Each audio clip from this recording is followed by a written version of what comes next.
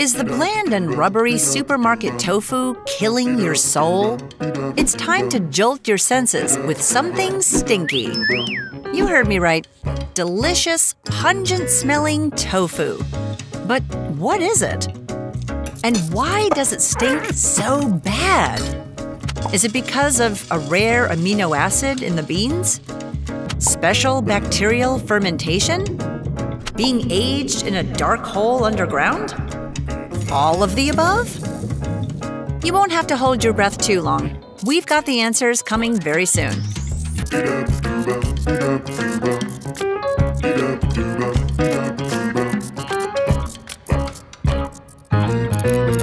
Stinky tofu gives the smelliest French cheese a run for its money.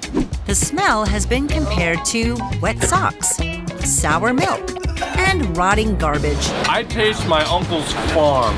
It's intense. You either hate it. Why would anybody ever eat that? Or love it. I'm kind of into it. If you can get past the stink, the rich taste may take you by surprise.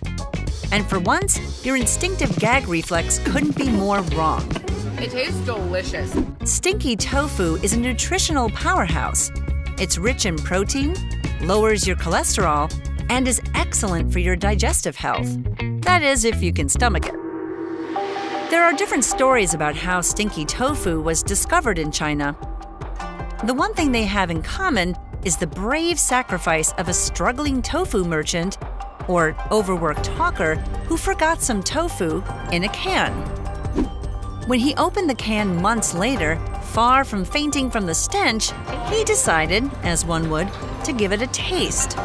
Of course, he loved it. Eventually, the stinky tofu was added to the imperial foods served at the Qing Dynasty Palace. During the Chinese Civil War of 1949, 2 million Chinese people followed the defeated nationalist leader Chiang Kai-shek to Taiwan. Some brought along a stash of stinky tofu, a snack built to survive uncertain times. Taiwan became so obsessed with this smelly treat that it became its unofficial national snack. So if you're ready to test your grit, this is where you would go to sample some top-of-the-line stinky tofu.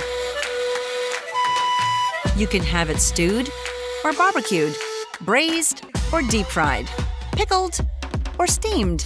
Each method alters the taste, texture, and color of the tofu. Oh, and the smell, too. Some preparations complement its flavor with dried shrimp, bamboo shoots, or mustard greens. You can try it with different sauces: soy, chili, or garlic.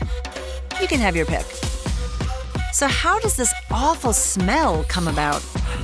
If you answered that it's from a special bacterial fermentation, you're right. Each step of the fermentation process adds to the tofu's unique taste and smell. The brine is prepared by mixing fermented milk, meat, and vegetables.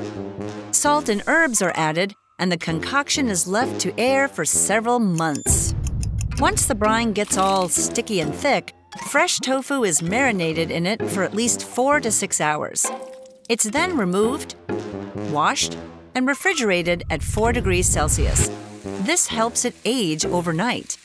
The best stinky tofu recipes are closely guarded family secrets. If biting into that stinky tofu isn't much of a hair-raising experience for you, maybe you'd like to try a hairier version. Popular in the Qiusheng village in China's southwestern Yunnan province, hairy tofu has a natural white fuzz to complement its distinctive stench. Smelly and hairy. Can't go wrong with that. The hair appears after the tofu undergoes its unique fermentation process. Some village families can trace their recipes back to the Ming Dynasty that ruled until 1644. But if you're like me, you have one burning question. Does stinky tofu ever go bad? Not quite. The older it gets, the better it tastes. And if you leave it to ferment for a few extra months, it'll turn into a green, gooey, creamy paste that stinks like death. Death. My favorite aftertaste. Oh, you nasty. This protein-rich paste is also said to smoothen and firm your skin. Whether that's true or not, stinky tofu will firm up your resolve and give you a stomach of steel. Think you could stomach more? How about some maggot-filled cheese? Delish. We've got that covered in another episode of Origins of Food.